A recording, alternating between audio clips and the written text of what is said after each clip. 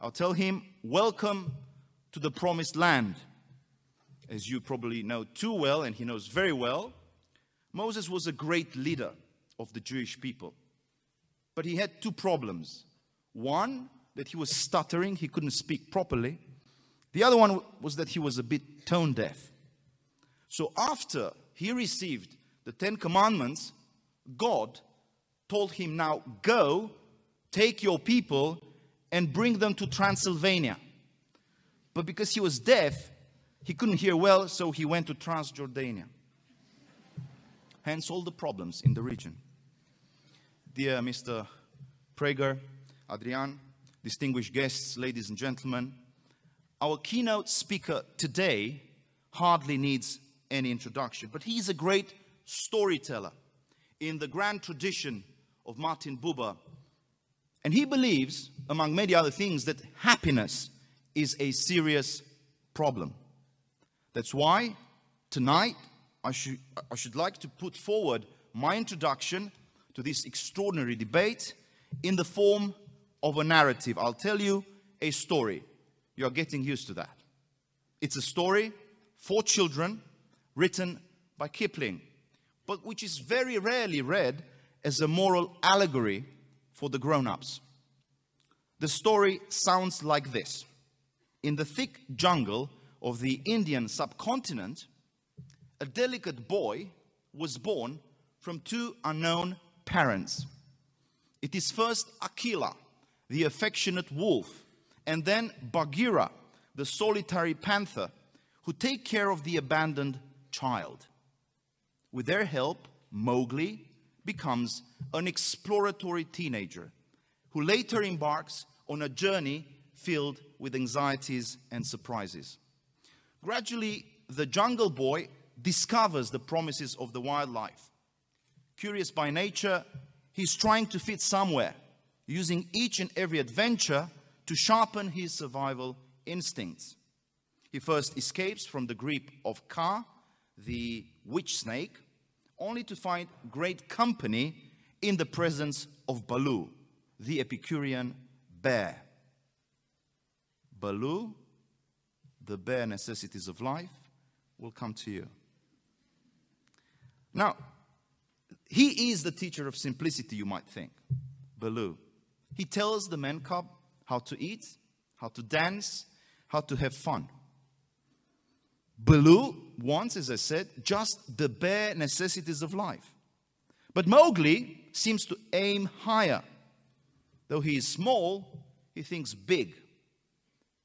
In contrast, the bear cannot think or cannot conceptualize, for instance, the threefold structure of human temporality: past, present, and future. He can't do that.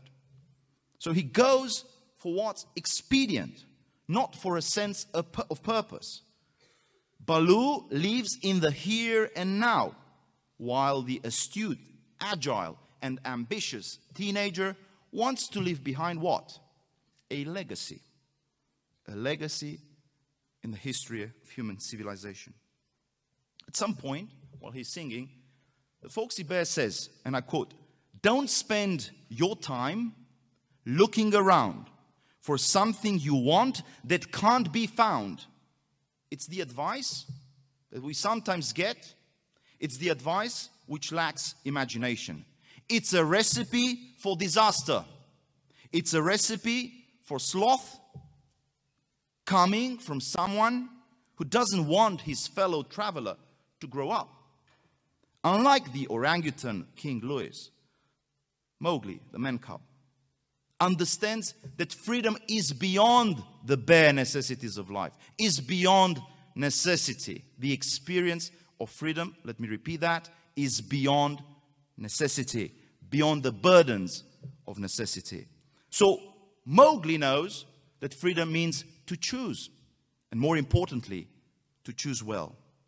Now, I'll come to an end by telling you the final scene from Walt Disney's superb film, when, maybe you recall, Baloo tries to prevent Mowgli from encountering the girl, Shanti, the beautiful girl singing by the lake. When the rendezvous happens, Baloo gets scared. He's afraid of the unknown, and he's unable to understand the labor of love, as St. Paul put it. A mesmerized Mowgli is about to exit the jungle, but not before Shanti, the girl, finishes her poem. Listen to this. Father's hunting in the forest, I could just sing probably. Mother's cooking in the home. I must go and fetch the water till the day that I'm grown. And then, she's making a prophecy, then I'll have a handsome husband and a daughter of my own. And I'll send her fetch the water. I'll be cooking in the home. This is Walt Disney, 1967, before the radical secularization of Europe and North America. It's amazing. What do we get from this story? Well, first and foremost, the notion that life has a meaning only within a consensual and loyal relationship. It's not any relationship. It's a relationship construed as a covenant in terms of mutual affection and celebration of the gift of life. I shall have a handsome husband and a daughter of my own. So Mowgli, while he's leaving the jungle, is not just listening to a soft, beautiful, and unmistakable feminine voice, but he hearkens unto the promise of love, family, and human flourishing. It's only within this context that discipline becomes liberating and toil becomes a source of joy. So let me wrap it up for you. Ladies and gentlemen, distinguished guests, tonight, as we speak, right now, you are embarking on Mowgli's project of self-discovery through pain, sacrifice, and love. Pain in confronting the adversities of life. Sacrifice in building a better future. Love for those you have been united with. It is a story, the one I've just told you, which tells us all that what makes us unique in this world is not the fancy shoes we are wearing. It's not the tie. It's not the clothes. It's not the iPhone that we use in order to take selfies. It's not the car that we are driving that makes us unique. All objects in this world are replaceable. All industrial products are soulless items produced by the machines. Sonia, for instance, the robot, might smile to you, but it will always be a fake, cold, and replaceable smile. So in the post-human future of technocracy, which dawns upon us, we have to maintain that the only given absolute, in opposition to relativism, of our human experience, the only given absolute is the human person, from the day of its conception to its natural death.